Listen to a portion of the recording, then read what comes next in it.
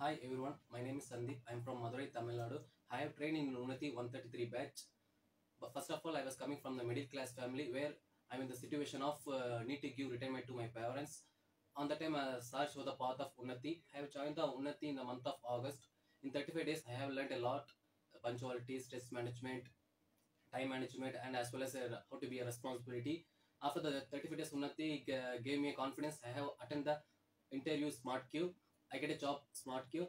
Now I'm working in the past 3 months in Smart Q, which I'm earning the 20,000 per month.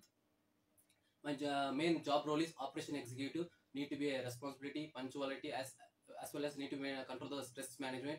This was helpful to me where I was learned in Unnati. Now thank you all. Thank you for Unnati.